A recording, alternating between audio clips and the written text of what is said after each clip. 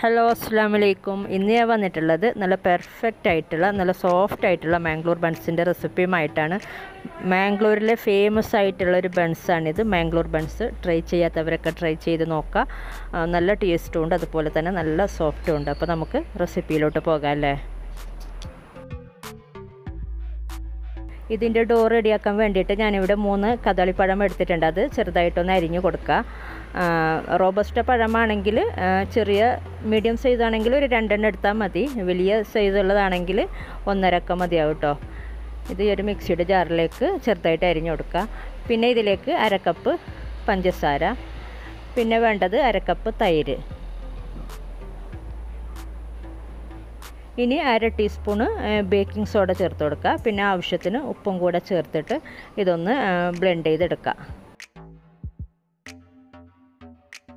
ഇതിപ്പോൾ നന്നായി ബ്ലെൻഡ് ചെയ്തെടുത്തിട്ടുണ്ട്. ഇനി ഇത് വലിയൊരു പാത്രത്തിലേക്ക് മാറ്റിയിട്ട് ഇതിലേക്ക് 2.5 കപ്പ് മൈദ ചേർത്തിട്ട് നല്ല സോഫ്റ്റ് ഡോ ആക്കി എടുക്കണം. ഞാനിവിടെ ഫുഡ് പ്രോസസ്സറിൽ ചെയ്യുന്നതേ ഉള്ളൂ.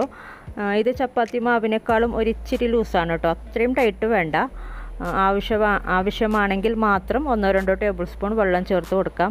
അതേപോലെ നല്ലോണം ലൂസായി പോയാലും 1-2 ടേബിൾ സ്പൂൺ മൈദ ചേർത്ത് കൊടുക്കാം.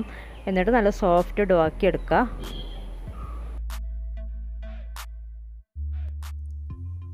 ഇതിപ്പോൾ നല്ല സോഫ്റ്റ് ഡോ ആക്കി എടുത്തിട്ടുണ്ട്.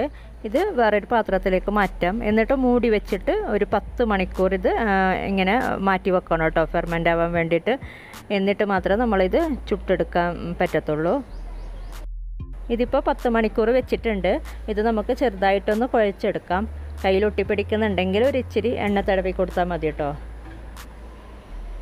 ഇനി നമുക്കിത് ചെറിയ ബോൾസാക്കി എടുത്തിട്ട് പുരിക്കൊക്കെ പരത്തുന്ന പോലെ പരത്തിയിട്ട് ഫ്രൈ ചെയ്തെടുത്താൽ മതി.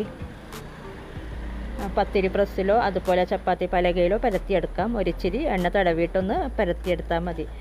പിന്നെ നല്ലോണം തിന്നാക്കണ്ട. ഇത് നമുക്ക് ചൂടായ എണ്ണയിലോട്ട് ഇട്ട് ഫ്രൈ ചെയ്തെടുക്കാം.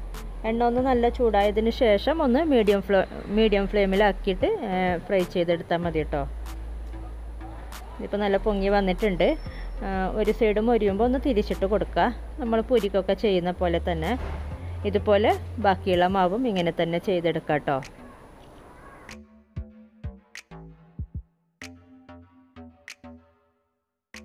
ട്രൈ ചെയ്യാത്തവരൊക്കെ ട്രൈ ചെയ്ത് നോക്കാം. നല്ല സോഫ്റ്റും ഉണ്ട്, അതുപോലെ നല്ല ടേസ്റ്റും ഉണ്ട്. ഓൾറെഡി ചെറിയ മധുരമുണ്ട്, എന്നാലും ചട്നിയുടെ കൂടെ അല്ലെങ്കിൽ നമുക്ക് ഇഷ്ടമുള്ള കറിയുടെ കൂടെ സെർവ് ചെയ്യാം. ഓക്കെ, വീഡിയോ ഇഷ്ടപ്പെട്ടാൽ ലൈക്ക് ചെയ്യാനും കമൻറ്റ് ചെയ്യാനും ഷെയർ ചെയ്യാനും മറക്കണ്ട. സബ്സ്ക്രൈബ് ചെയ്യാത്തവരൊക്കെ സബ്സ്ക്രൈബ് ചെയ്യുക. അപ്പോൾ ഇനി മറ്റൊരു വീഡിയോയിൽ കാണാം. Thank you.